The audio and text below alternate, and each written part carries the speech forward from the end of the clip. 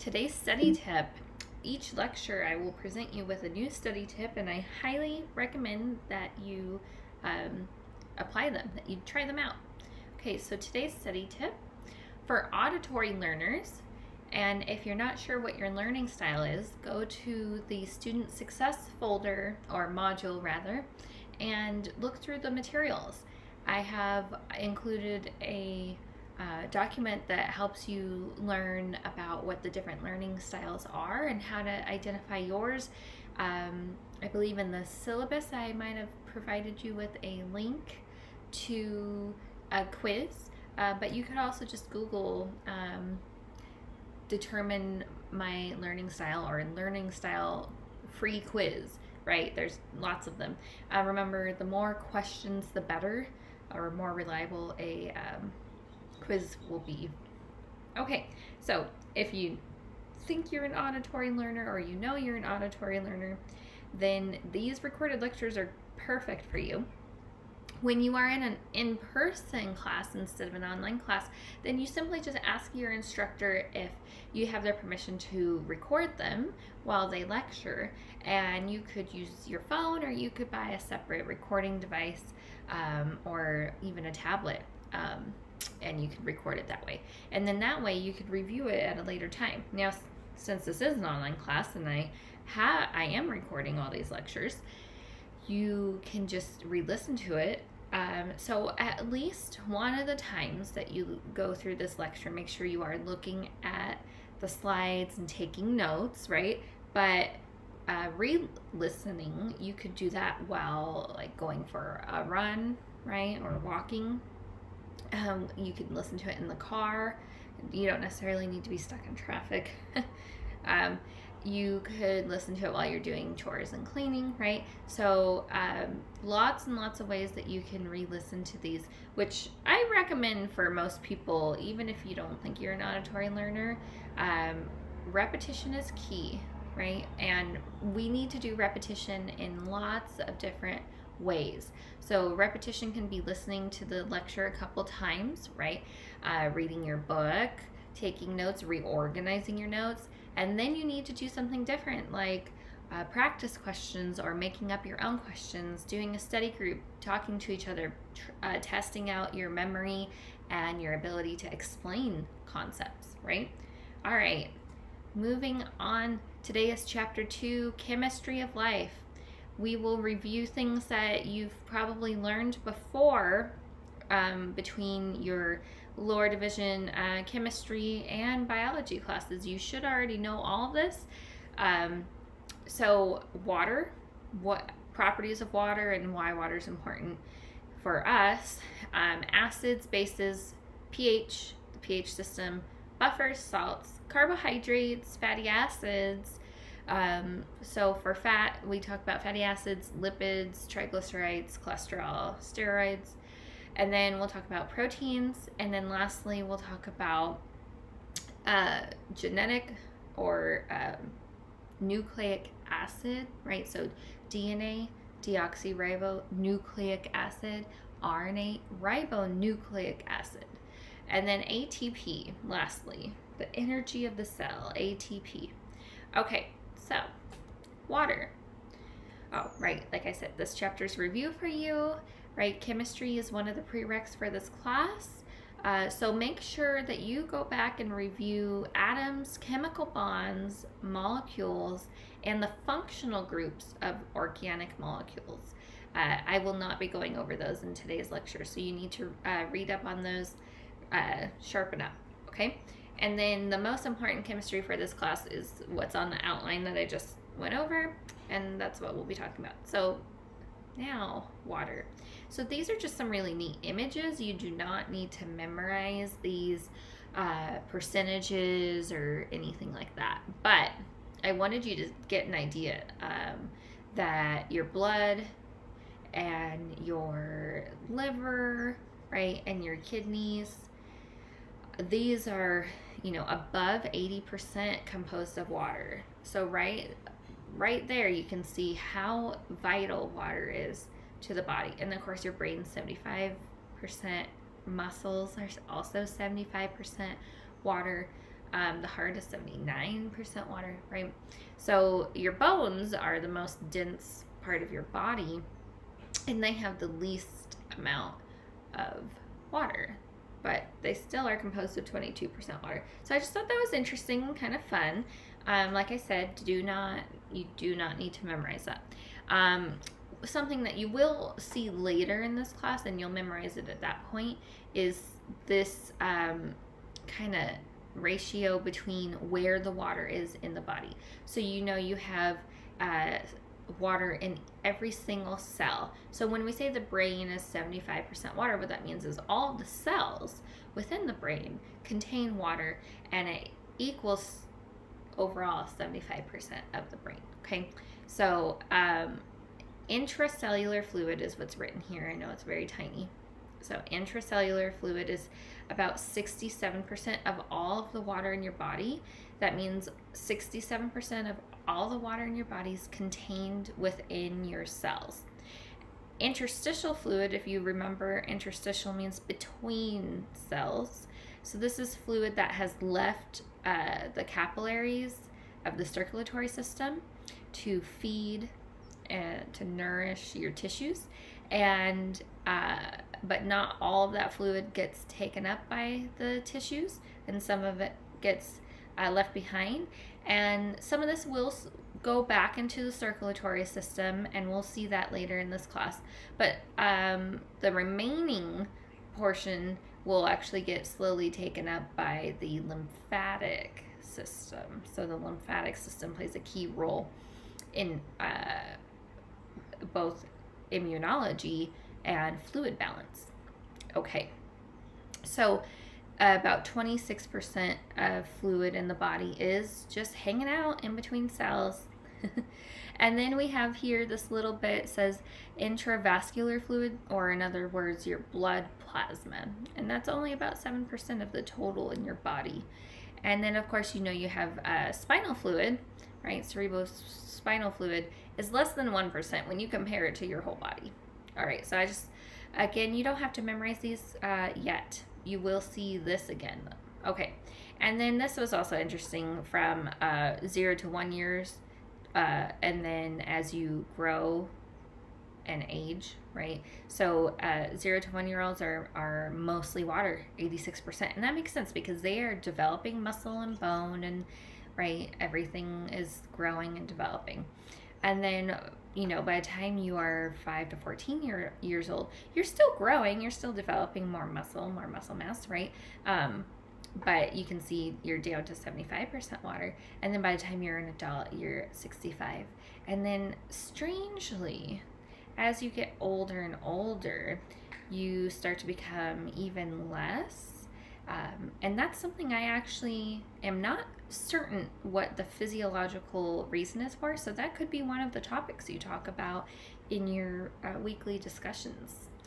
You can look into this, and you can propose your own ideas, and you can give explanations that you've found in research, and you can teach me and the rest of the class.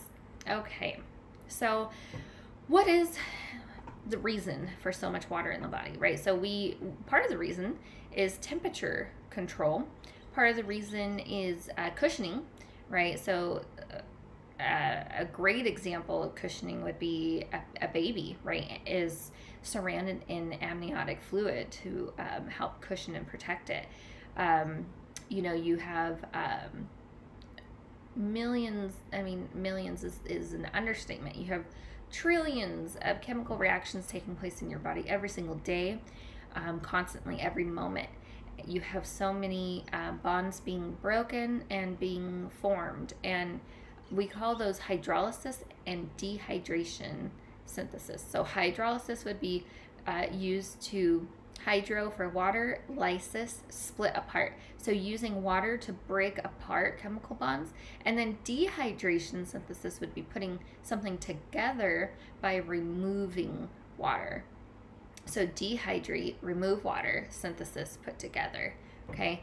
And so then, of course, if you have any chemical reactions that are not hydrolysis or dehydration synthesis, you still need a solution for those reactions to take place in. So water, one of the most important functions of water in the human body is to serve as either a reactant, a product, or a solution for chemical reactions. Okay.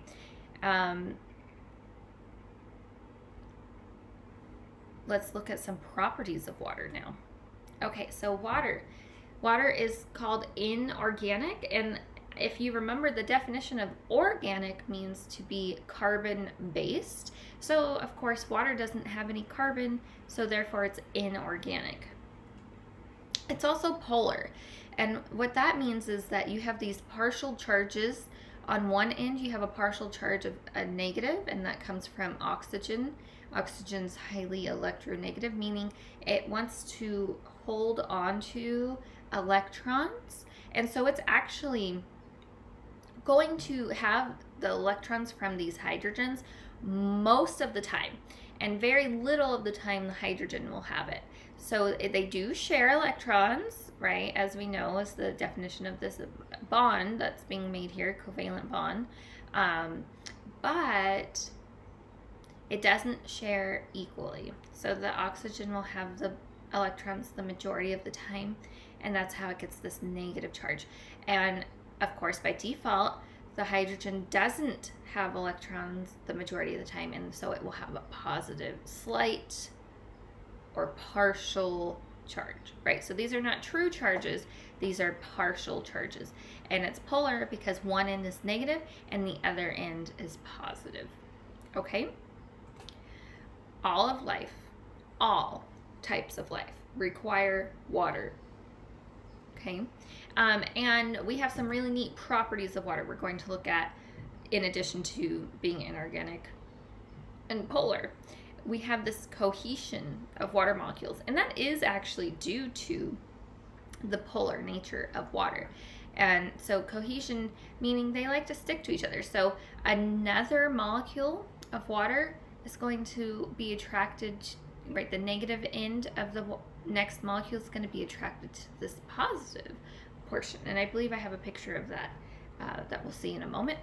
So hydrogen bonds, right, the attraction between a negative charge and this positive charge, hydrogen bonds hold molecules of water together, and these are the weakest type of bonds. I don't know if you heard that weird noise going on outside. I live by a lot of ducks and geese, but I think there's also a dog being walked outside. So sorry if you're hearing weird noises. Okay, so where was I? Hydrogen bonds, which are these very weak bonds that are in between molecules of water. So this individual water molecule is not held together by hydrogen bonds, it's covalent. But if you get another molecule of water and put it next to it, it's going to form a hydrogen bond. And so then you get this adhesion or surface tension, and you can see surface tension is best demonstrated in this picture here, where this, I forget what kind of bug this is, some type of glider, is able to actually walk on water because it doesn't break the surface tension. It's able to distribute its weight enough to be less force than the force of all the hydrogen bonds that make the adhesion surface tension. So that's really cool. The adhesion property you can also see in this cup of water here is water has been able to be stacked on top of itself quite a bit above the actual level of the glass, and it's not dripping over. Of course, if you don't do this very slowly, the force of adding water can overcome the surface tension or adhesion property, and then you will lose the water. So if you're bored at home and you want to fill a glass to the brim and then get a dropper and slowly drop-wise add more and more water, you can get this to happen. That's maybe fun if you have some extra time on your hands. Okay, next, high specific heat. You know this when you're hungry and you try to make something you need to boil. So you get a pot, right? You get a pot out, you fill it with water from the tap, you put it on the stove, you blast it on high heat, it still takes, what, 10 minutes to boil? Depends on how much water you have. And it feels like a very long time when you're really hungry and waiting, right? So why does it take so long for water to boil, but something like milk boils really quickly, right? And the difference here is because there are so many hydrogen bonds forming between every single molecule of water that it makes overall it's able to take on a lot of heat before those molecules gain energy and become a gas, right? So the amount of energy required to change just 1 gram of water by 1 degree Celsius is the actual fancy definition that you learned in chemistry for specific heat, right? And we call this high latent heat of vaporization, meaning it takes all that energy to break the hydrogen bonds so that your water molecules can actually gain energy and change phase from liquid to vapor. Okay, so let's recap a little bit. Because water is highly polar, it readily forms hydrogen bonds and therefore has cohesion, adhesion, surface tension, and high heat capacity. So all of these really awesome properties of water are due to hydrogen bonds, and the hydrogen bonds are due to this polar property of water, okay? And so I've given you some examples in these pictures. Another example of cohesion, water sticking on itself, would be hydrogen bonds will allow water molecules to adhere to each other. Non-water molecules, like the side of a cup or the cells of the lining of the tree's xylem, right? So we see water sticking to itself and the side of the cup. We also know that how plants are able to drink, we'll use the word drink. I'm making little quotation signs with my hands. They can absorb water from the ground because water sticks to itself, but it also sticks to the xylem, or the water vesicles of the plant. And then it's able to climb, and it keeps climbing up and up and up due to these properties of water, okay? So plants are able to get water up against gravity, without having to use energy. So that's pretty spectacular.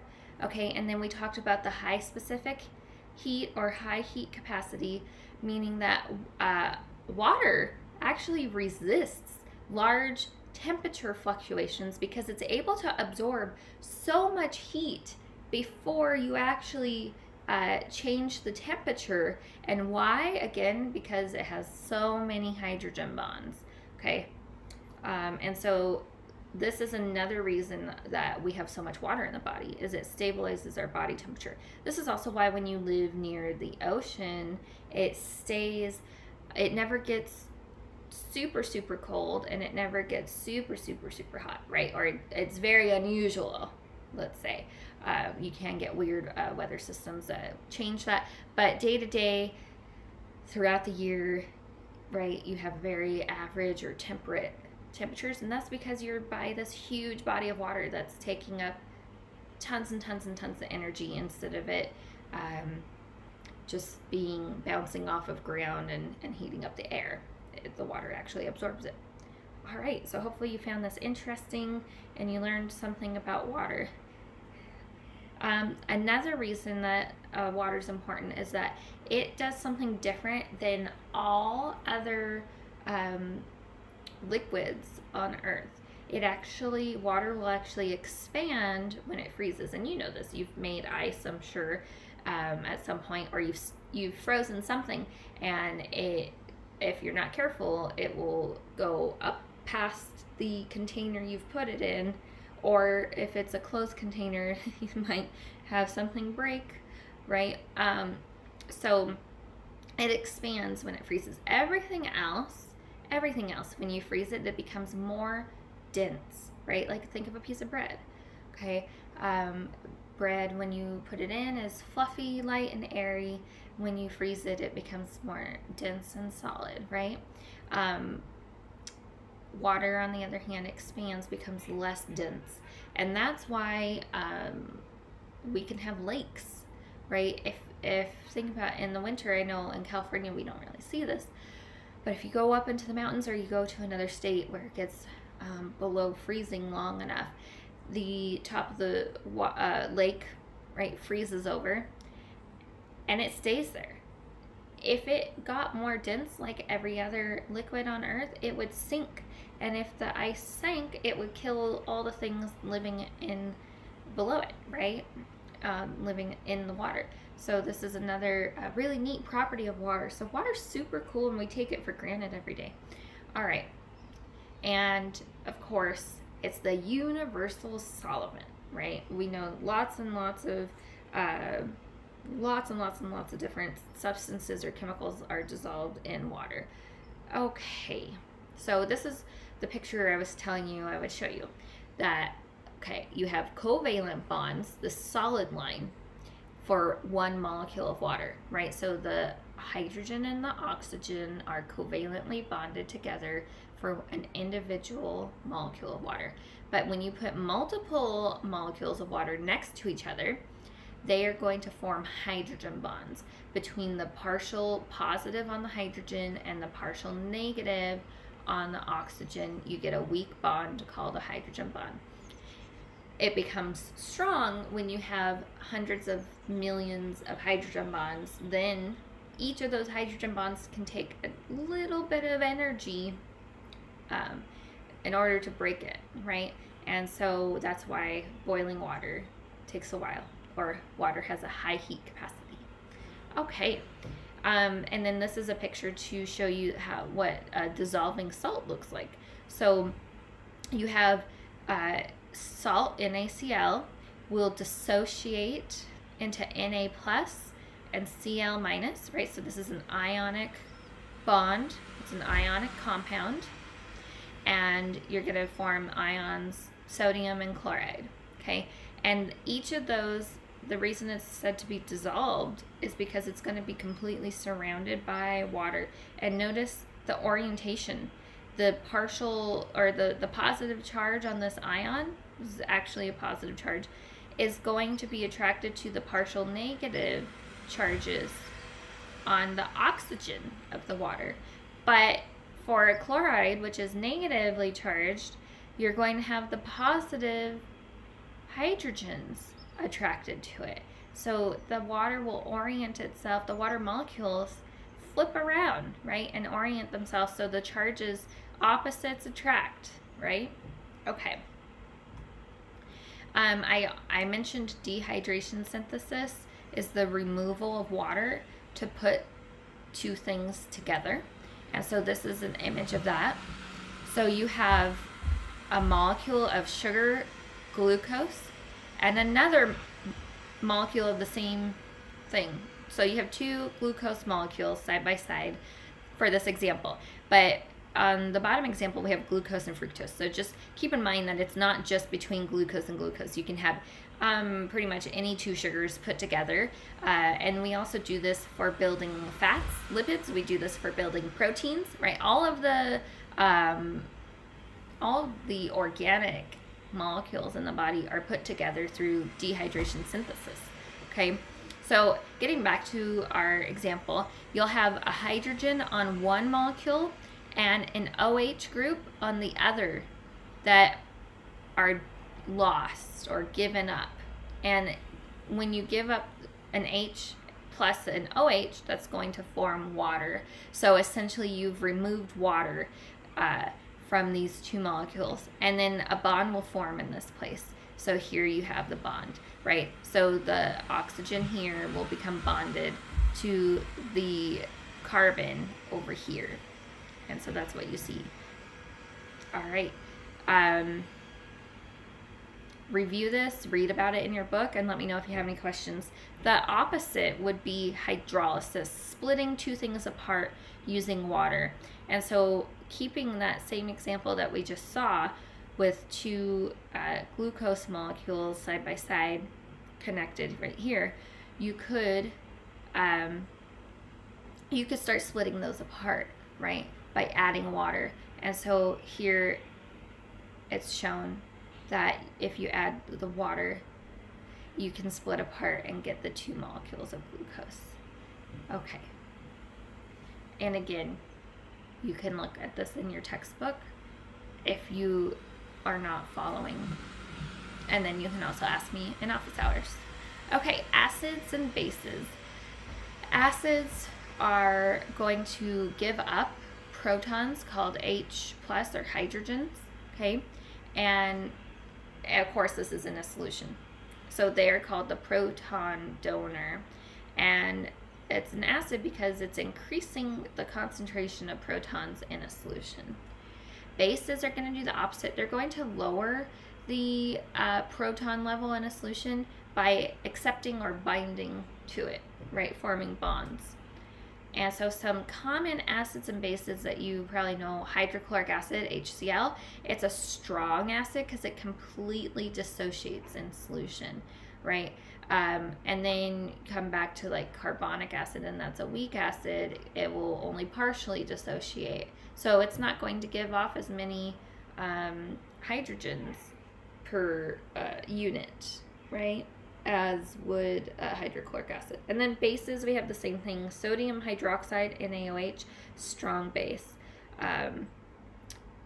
You might not be so familiar with these other bases, and that's fine. You don't need to memorize all of these. This is just to jog your memory, okay?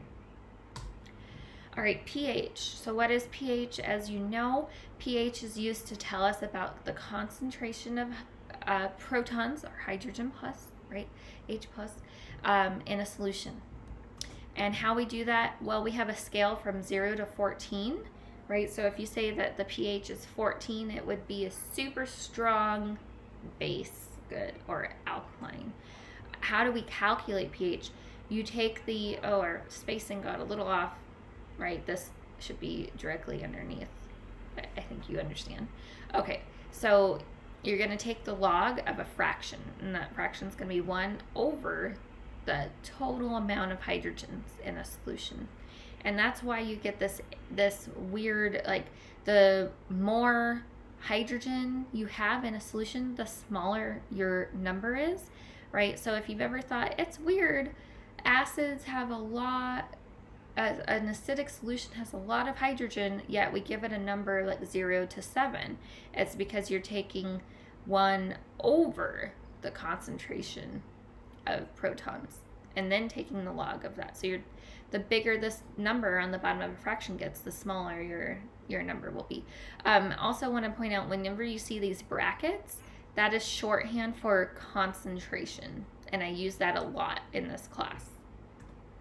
Okay, so pure water, not necessarily tap water. Tap water has minerals, but pure water that's been highly filtered would be neutral and have a pH of 7. Acids will range from 0 to 7, the strongest being 0, the weakest being approaching 7. Bases, anything above 7 is a base, and of course the strongest base would be 14. And by the way, people tend to be really afraid of acids, but you should be equally, if not more, afraid of bases. They will hurt you as well. So whenever you work with acids or bases, you should be wearing all of your protective, PPO, personal protective equipment, PPE, not PPO, PPE, personal protective equipment, gloves, goggles, lab coat, hairs pulled back, right? Okay, so what, a little bit more about acids, bases, and add in salt. Okay, so an acid plus a base is how you make a salt. So you can look at HCl, acid, base, hydroxide, sodium hydroxide. So hydrochloric acid and sodium hydroxide, if you put them together, you will form salt, NaCl, table salt, and water. Look how nicely color-coded I made this. Okay, so electrolytes, you know, you drink things like Gatorade for the electrolytes. And electrolytes dissociate, right? They're salts, and they dissociate, and they conduct electricity. So you know that when you become severely dehydrated, you need to not only have water, but you need to have some electrolytes so that electricity is properly conducted in your body. Some salts can also be used as buffers. Buffers resist change to pH. So let me say that one more time. Buffers resist change in pH. And so we will talk a lot about buffers in this class, more towards the end of the semester. So here's the pH scale, which you already know, right? 0, super strong acid, all the way to 14, super strong base. Why did I put this here? Wish I could remember. Okay, so I think I wanted to start talking to you about molarity versus molality. So in this class we use little m, which is molality, and this is saying that 1 mole of the solute has been dissolved in exactly 1 liter of water, whereas capital M, molarity, is putting in the 1 mole of your stuff, 1 mole of your reagent, and then you add water until you reach a total volume of 1 liter.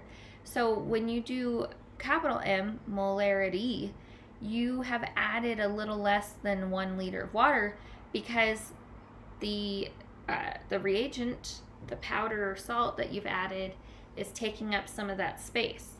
So when you look at the bottle, you've added water to the 1 liter line. And so you have exactly 1 liter of solution, but less than 1 liter of water, right? But when you use molality, M-O-L-A-L-I-T-Y, molality, you add exactly 1 liter water and you add your mole of salt or solute, right? And so then your total volume level will be just over the liter mark. And that's what we use in physiology. So that's why I'm telling you about this. We use molality, exactly 1 liter of water. Okay, so it's little m. Now, what else did I want to tell you? Remember that organic acids, things that you know are like acetic or vinegar, acetic acid, citric acid. Of course, you know about lactic acid, the burning feeling when you work out and your muscles get that burn, that's lactic acid buildup, right? And there are other organic acids. And what they all have in common is something called a carboxyl group, which, remember, you're taking it upon yourself to review your organic functional groups. So make sure you know carboxyl, what a carboxyl group is. C-O-O-H, carboxyl, okay? So organic acids have carboxyl groups. There's also ketones that you need to review and know. A ketone, C double bond O, is called a carbonyl group. And there will be some carbon chain attached to it as well. And ketones will have a lot of talk in this class.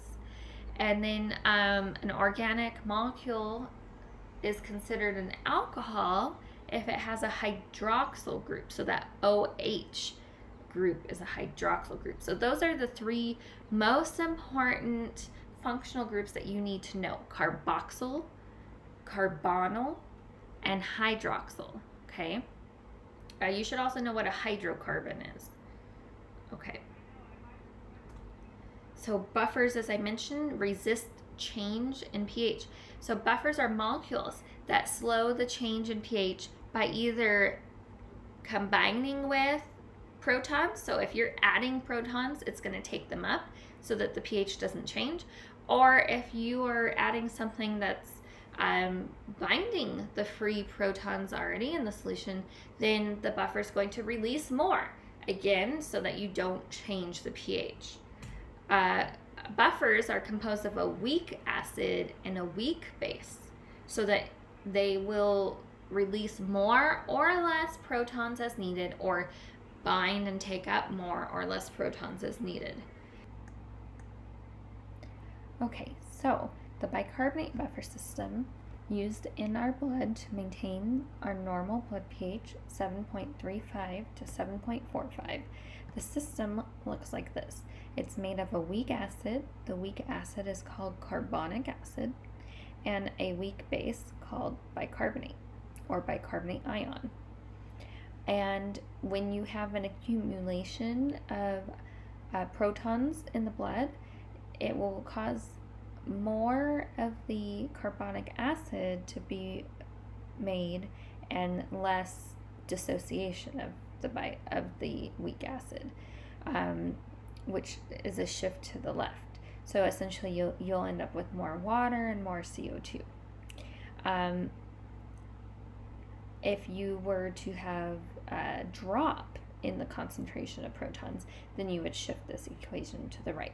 So for now, I'm not going to ask you about shifting. I'm just going to want you to know what a buffer is made up of a weak acid and a weak base. Its job is to, or what a buffer does is slows changes in pH or resists change to pH by either releasing or binding with protons. And that the main buffer system in the blood is the bicarbonate buffer system, and the normal range of blood is 7.35 to 7.45. Okay.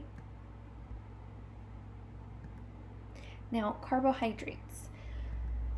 Cell structures inside and outside of the cell can be composed of carbohydrates. They're not the predominant. Proteins are the predominant cell structures, but we do have carbohydrate structures as well. But what it is, as an energy source, carbohydrates are the primary energy source for us. All carbohydrates have this ratio of 1 carbon to every 2 hydrogen to every 1 oxygen. And then that is a unit that can repeat any amount of times. And one example of what that looks like is this ring down here. So you have 1, 2, 3, 4, 5, and 6 carbons.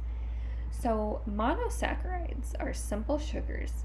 They can be as little as 3 carbons, a small little chain, or they can form rings up to 7 carbons. So this is on the bigger side because it was 6 carbons. What are examples of monosaccharides?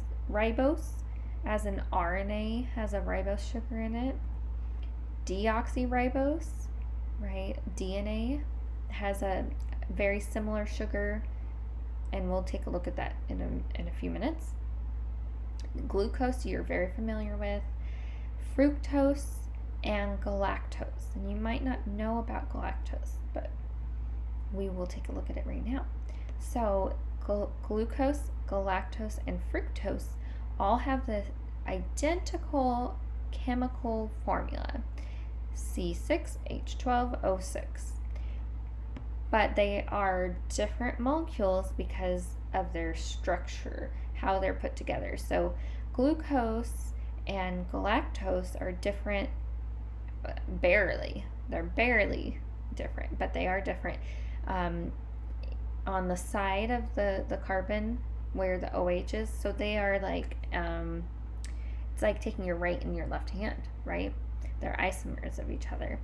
And you have glucose and fructose, and even glucose and fructose, they have a lot more differences that are obvious to the eye, right? So the end here, instead of having a double bond, you have 2 individual hydrogen bonds and an OH, so all single bonds.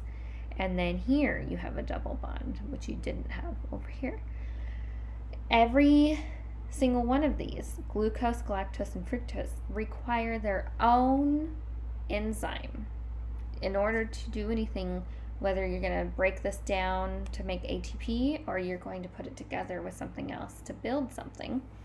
You need to have a specific enzyme. And so just because you have the enzyme for glucose does not mean you have the enzyme for lactose or fructose, right? As humans, we have so many enzymes, but there is an enzyme that's fairly common that people are missing, and that's actually what we'll see when we look at disaccharides. So what is a disaccharide? Two monosaccharide sugars bonded together, and of course using dehydration synthesis. So lactose and sucrose. Sucrose is your table sugar. It's made up of glucose and fructose. So those monomers of glucose and fructose are put together, and that makes sucrose. Lactose, you take the monomers galactose and glucose and put those together. And of course, lactose is one of those disaccharides that is fairly common for people to not be able to digest, right? You say that they're lactose intolerant, and it means they don't have the enzyme to break down lactose, which is found in milk. It's a milk sugar. Polysaccharides are long chains, so many sugars bonded together. And examples of that would be glycogen, starch, cellulose, and dextrin. Glycogen is how the body stores up sugars, so we'll take a look at that in a second. Starch, you know, you eat it all the time, right? Potatoes, bread, any complex carbohydrate is going to be made up of starches.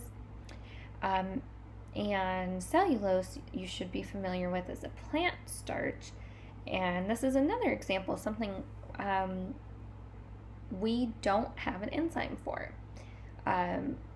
This is called fiber, right? Fiber in your diet. You have two types of fiber, soluble and insoluble.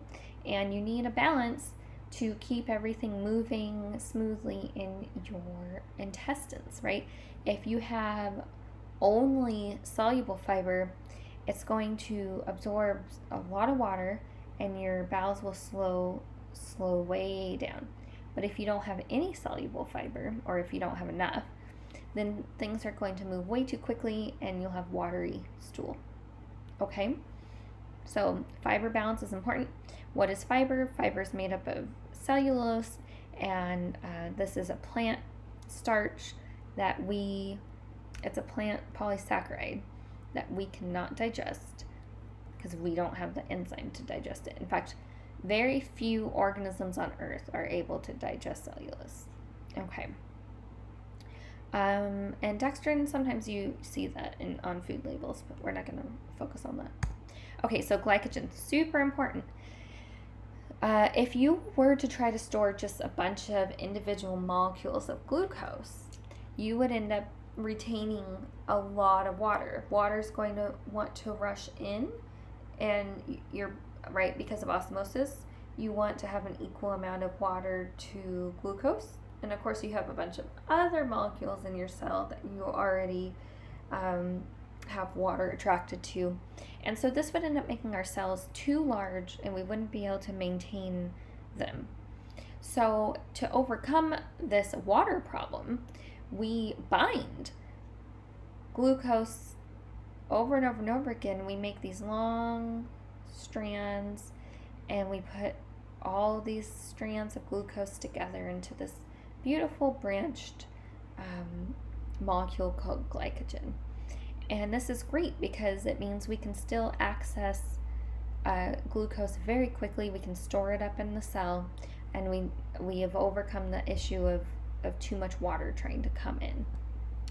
Lipids, these are the most energy-rich foods. They have lots and lots of bonds, store up lots of energy. They consist of carbon, hydrogen, and oxygen. We have properties of lipids. They are insoluble in water. You know, oil and water doesn't mix, right? So lipids are fats and oils, right? Non-polar and hydrophobic. Simple lipids, example of a simple lipid is a monoglyceride. One fatty acid chain attached to one glycerol. A triglyceride is 3 fatty acids plus 1 glycerol, and this is when you get your blood work done, which you should be doing every year, one of the things they look for in addition to cholesterol is how much triglycerides you have in your blood. So, and of course they're put together with dehydration synthesis, as are most things in the body, right? So let's take a look. What is a triglyceride? So I said a glycerol. So a glycerol you see is a small molecule, just 3 carbons in length, and they have these oxygens that allow fatty acid chains to attach, and it's a triglyceride because you have 1, 2, 3 fatty acid chains.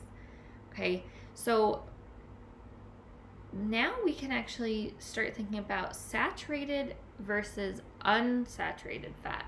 Now that we have this picture here, I want you to look at this. So this is a straight, like lying flat, straight chain fatty acid, and so is this one. But this one has a kink or bend, and that bend is because of this double bond.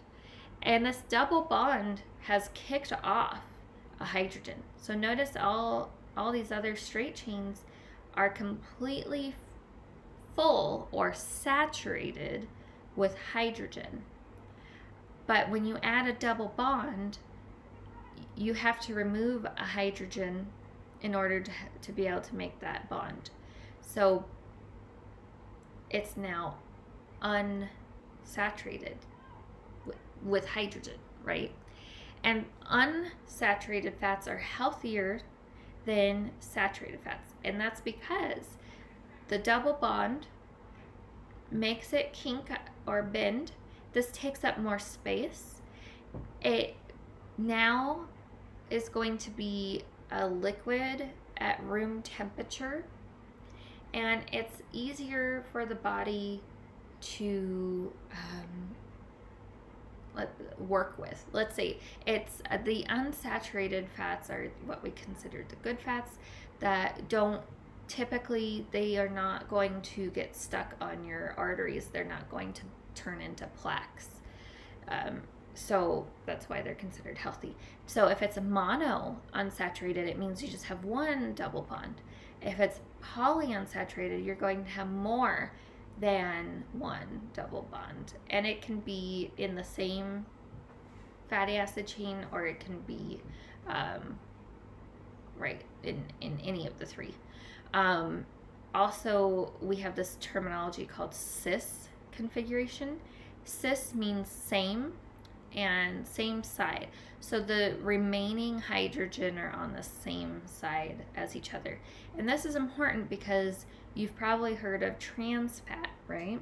So trans fat is when the hydrogen end up on opposite sides from one another, and that allows it to still be straight instead of causing that bend or kink. So trans fats are unsaturated because you've still removed one of your hydrogens, but they mimic saturated fat in that they lie flat, and so they'll be solid at room temperature. And this is why a lot of processed foods will use trans fats, because they store on the shelf instead of like a refrigerator, or they have a longer shelf life instead of expiring very quickly. They help get the texture, taste, or shelf life that the company wants to make more profit. But this is not natural. They're making this through hydrogenation is the process that they use to essentially add hydrogens back to polyunsaturated fats to end up making this weird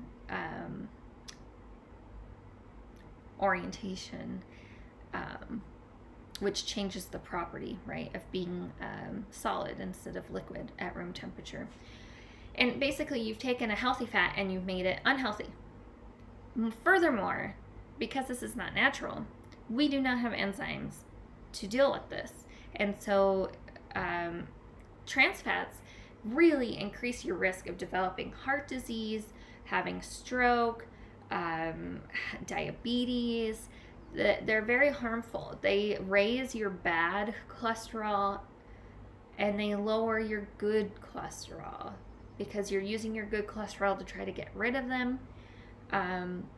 It's just bad news. So really avoid processed food first of all as much as you can. And when you do have processed food, make sure you're reading the food label and avoiding anything with trans fat. So a lot of chips, for example, chips, cookies, things that are, like I said, processed on the shelf, things that you tend to want to eat, right? They're tempting, they taste good, you might even crave them, right? All right, I think that's enough talk about that. So complex lipids are going to have a more complicated, okay, so remember glycerol, very small, simple molecule. Now we're going to be looking at like a phosphate head, for example, which is a much bigger, more complicated molecule. You don't need to memorize these chemical structures, okay? Just know that it's called a phosphate group. It's larger, more complicated, so it's a complex lipid. This, what we're looking at right here, is a phospholipid. This is showing what this round circle, so you always see phospholipids depicted as just a ball with two tails. What the ball is this complicated phosphate group, and then these tails are fatty acid chains, right, which hydrocarbons essentially. And you probably remember that cell membranes are composed of phospholipids and in two layers, so it's called the phospholipid bilayer, right?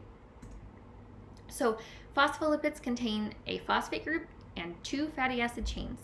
The head, the phosphate circle, right, is polar, but the fatty acid tails are a fat. They're a lipid, so they're a hydrocarbon, they're nonpolar, they're hydrophobic. All cells have a membrane made of phospholipid bilayer. Cholesterol, which is not shown in this picture, it's shown on the next slide. Cholesterol is also a complex lipid, and it's actually also in cell membranes of animals, people included. So let's talk a little bit more about that. Cholesterol is another type of complex lipid needed, and our focus in the class is that it's needed to make all of your steroid hormones. So all of your steroid hormones are derivatives of cholesterol. That doesn't mean just go eat as much cholesterol as you want. You don't need to consume very much cholesterol at all. Very little cholesterol is needed in your diet. We also use it in our cell membranes, as I mentioned, and that is for stability, okay?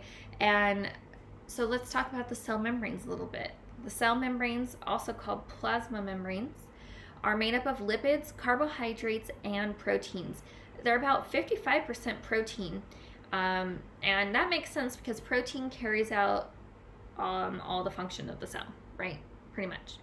The lipids make up 42% of your cell membrane.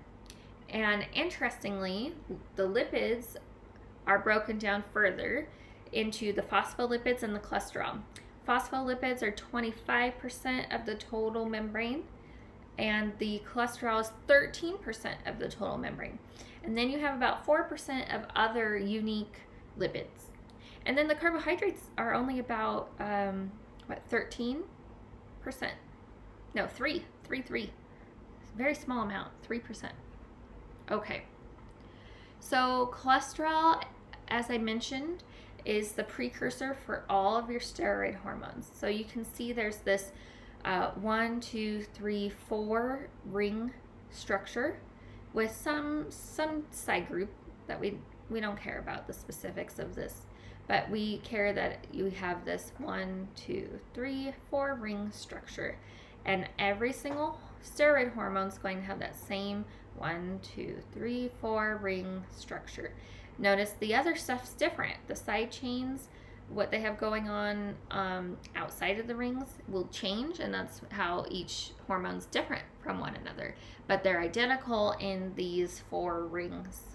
Okay, so cholesterol is the precursor to steroid hormones, and hormones are chemical messengers in the body, right? Steroid hormones play a role in many, many physiological functions in the body, including but not limited to the reproductive system. The role of cholesterol in the cell membrane, as I mentioned, is to maintain stability and anchor other molecules, and it also helps with keeping the membrane loose or fluid when temperatures get cold. So instead of becoming a solid and not functioning anymore, it can maintain a fluid environment in cold temperatures. We won't worry about the chemistry of how that works. Okay, another example of lipids are called prostaglandins. You may have heard of these before. They have a role in inflammation and pain. They also help control blood pressure. They help play a role in dilation and constriction of blood vessels, so vasodilation or vasoconstriction. Very important in the contraction and relaxation of smooth muscle. And so women, if you've experienced menstrual cramps, you can thank prostaglandins. Fatty acids with cyclic hydrocarbon group. So you're not worried about memorizing all this chemistry, right? But just you can see that it has a cyclic ring, right? And it has 2 fatty acids sticking off of it. That's it. So all these different kinds of prostaglandins pretty much look the same. They have minor differences on their side chains, right? Okay. Regulatory functions, as I mentioned, blood vessel diameter, inflammation, clotting. I think I forgot to mention that one. That's important. All right. So contraction and relaxation of smooth muscle, vasodilation, vasoconstriction of blood vessels, control of blood pressure, clotting, and modulation of inflammation. So that plays a role in our immune response, our immunity. And prostaglandins are unique in that they are not released from a gland like other hormones are. They're actually derived on the spot as needed through an enzyme or enzymatic reaction.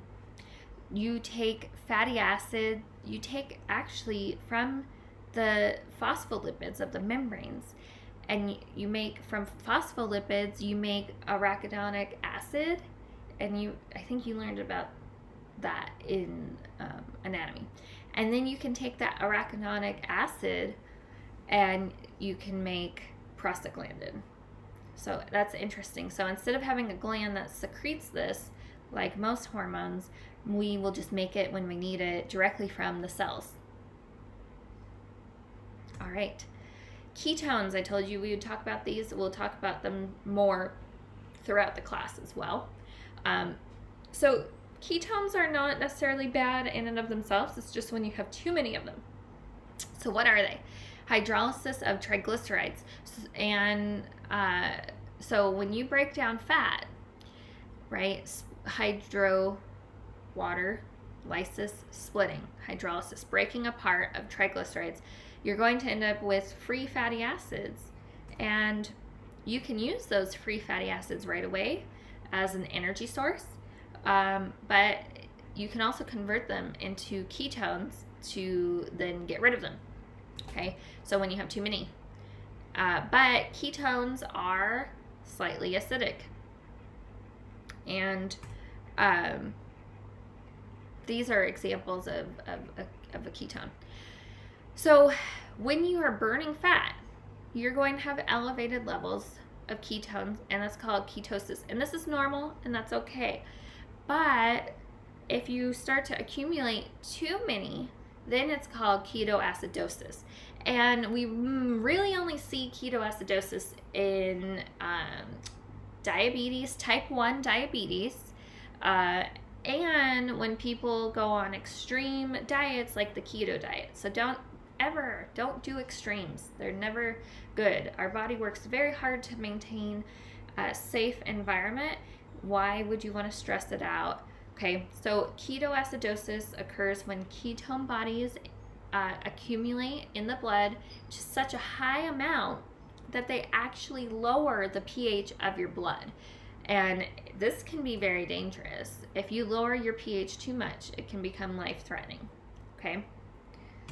All right, proteins. You need to memorize that all proteins are made up of an amine group.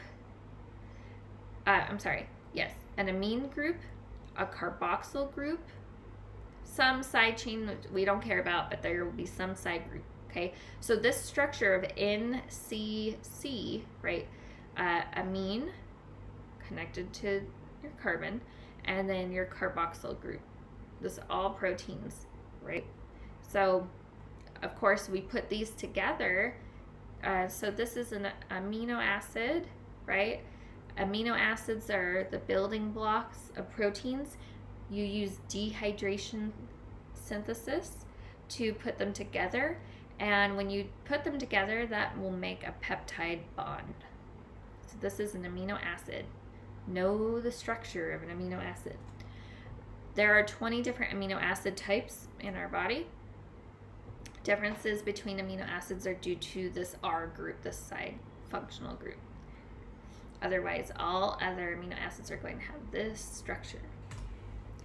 All right, so when you just make a bunch of peptide bonds, you put together amino acid onto an amino acid onto amino acid, right? You just keep adding them. That's the primary structure. It's polypeptide, many peptides, right? Amino acid sequence. Okay, so that's what that is. And of course, remember, dehydration synthesis is how you put together amino acids to make your peptide bonds and to get your primary structure, your chain of amino acids. Then, if you start to fold, if you start to get more shape, this is your secondary structure. And this can happen in two ways. A helix, which you see here and here. And it can also happen with a beta pleated sheet, which is this crinkled looking shape here. And this is happening because hydrogen bonds are forming between amino acid side chains. So those are groups. Okay. So it could coil up into alpha helix, single helix, or it can fold into a pleated sheet.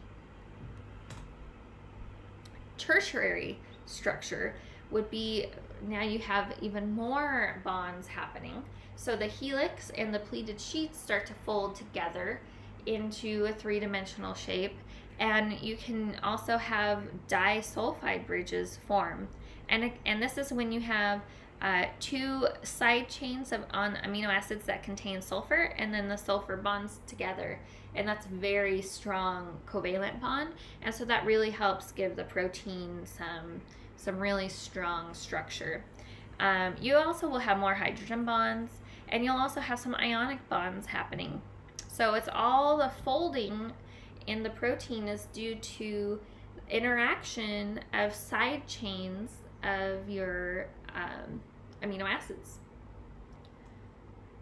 And then you can put a bunch of those together, two or more of your tertiary structures, and that will give you quaternary structure. And this here is actually hemoglobin. So you have 4 subunits of tertiary structure put together to make your quaternary structure called a hemoglobin. And we'll see this again later in class. All right, so many proteins are conjugated with other groups, meaning we add other stuff onto it. This can be glycoproteins, where you've added like sugars, right? So glycoproteins contain carbohydrates. You've added a carbohydrate or sugar onto the protein. It could be a lipoprotein, where you've added a fat, a lipid, onto the protein. So hemoglobin, which you probably noticed this funny looking circle here, hemoglobin has been conjugated with a pigment that contains iron. So the heme group that contains iron, that gives it the function that we know to bind oxygen, right? So here you have the number of polypeptide chains and what the non-protein component is and what it does in the body, right? So hemoglobin's the one I've been talking about. There's four of those tertiary structures put together to give it quaternary structure. And the non-protein component, its conjugation is with the heme pigment, and you know that its job is to carry oxygen in the blood. We also have myoglobin, and it only has one polypeptide chain, and it also has heme, and it stores oxygen in the muscle, so myo for muscle. Insulin has two polypeptide chains, so you've put two subunits together, but it doesn't have anything conjugated to it at all. And insulin, as you know, is super important in the ability to take up sugar from the blood and into the cells of the tissues. Blood group proteins, don't worry about that. Lipoproteins, also, we're not gonna worry about that either. Okay, but you should know hemoglobin and insulin for sure. Okay, so proteins are delicate, kind of, in that their function is completely dependent on their shape. So if you change their shape, that's it. That protein's done. It's useless. It's never going back. So you can hydrolyze them, meaning you break them apart with water and an enzyme. The enzyme's going to use water to split it apart. You can denature them. A lot of you have learned this word about denature, but make sure you use it properly. So if you add enough heat to break bonds so that the quaternary structure is lost, then it will no longer function, and this is permanent. Another way you can denature a protein is a drastic change in pH to where you change the quaternary structure, and that is permanent. Okay. All right. So, what would not be denaturing is a change in temperature that doesn't permanently, it doesn't break bonds. So like when you make it cold, when you cool something down, it moves more slowly. It moves less.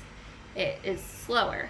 And so all you have to do is warm it back up and you'll see more activity. Okay, so when you see a loss of enzyme function and it's cold, that is not denaturing. It's just, you just cooled it down. And once you warm it up, it will function again. But if you make something too hot, then there's no going back. All right. So we are almost finished. We have just a couple more slides. I want you to take a moment, think about DNA, and write everything that you remember about DNA. So pause the video.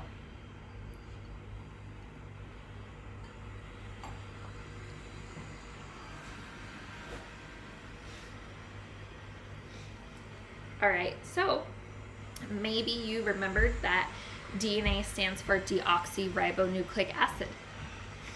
Maybe you also remember that what that means, the deoxy, is that you have one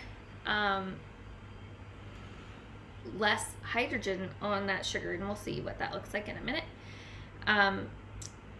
Genetic information, or the genetic code, right? So maybe you were able to tell me that DNA is the genetic code, and that our DNA is stored in the nucleus of our cells as chromosomes.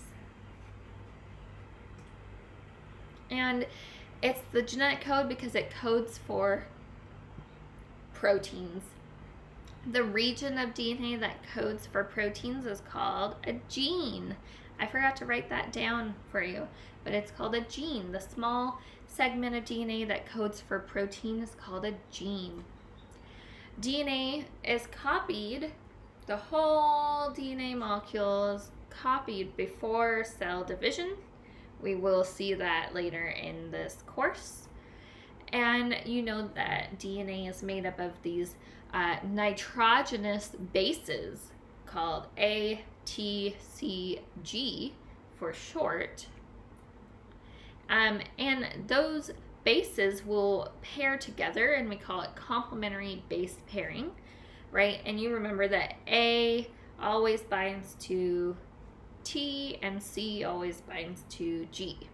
And that's why we say A, T, C, G in that order. It helps us remember A to T, C to G.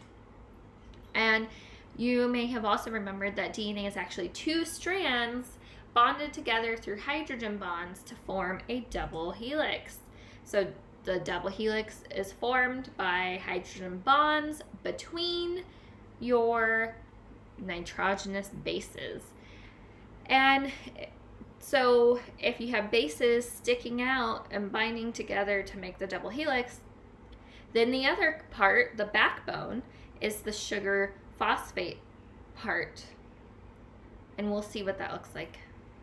So you have your sugar phosphate, the circles are the phosphates, the sugars are these sugars, right? And then the base is attached to them. And so when you make a strand, one strand of DNA, you have sugar phosphate. So that's why we say sugar phosphate backbone. And sticking off of each of the sugars is the nitrogenous base.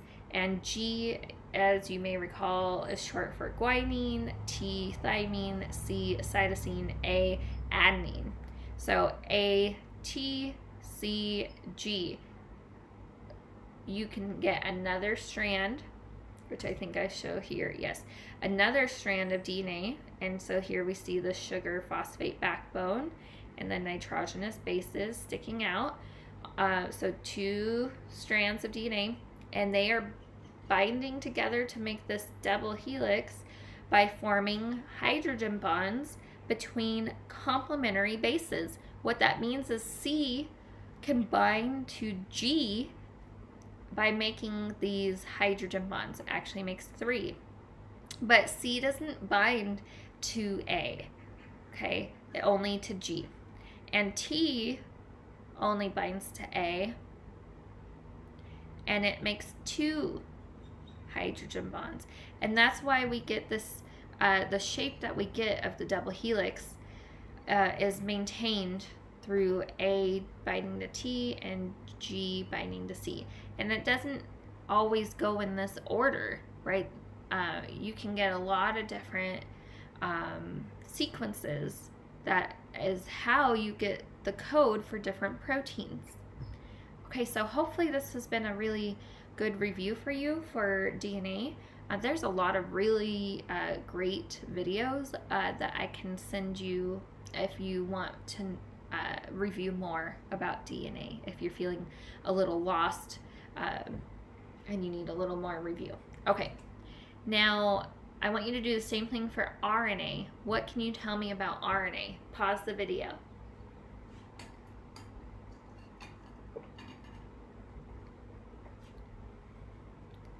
Okay, so RNA is going to be small pieces, so short strands. They are also single-stranded, just one piece.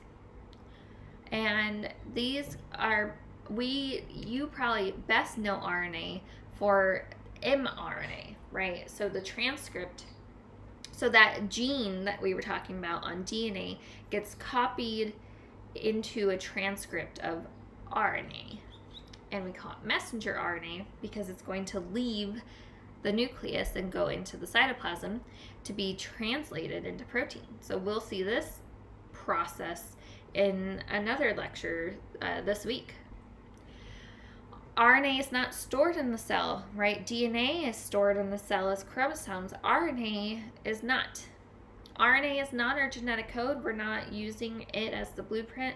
We protect our DNA, and we use the DNA as the template for everything, right? So RNA is just a temporary, it's a temporary molecule to do a function, but it comes from the DNA, right? Once mRNA is made, it has to leave the nucleus to get made and translated into protein. I already said that. We also have other types of RNA. There's a lot of types of RNA. We're not going to talk about all of them. You'll see more when you take microbiology. You'll learn about microRNAs and other small RNAs. But in our class, you will see rRNA and tRNA. rRNA is for ribosomes, and tRNA is used to transfer the amino acids onto the transcript within the ribosome to make your protein. So when we look at translation and transcription, I don't remember which chapter off the top of my head, but probably metabolism. When we talk about translation and transcription, you will see these again. So don't feel too overwhelmed right now if you don't remember what RNA and tRNA and all these things are.